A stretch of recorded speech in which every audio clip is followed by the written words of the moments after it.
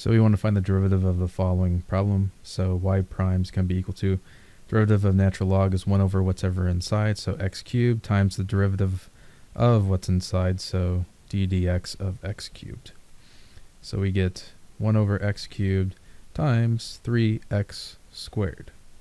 So what happens here is this x squared gets canceled out and this x cubed becomes just an x raised to the 1. So ultimately what we get is y prime, or dy dx, is equal to 3 over x. And that's it. All right, I hope this helped you out. Thanks for watching. Have a great day.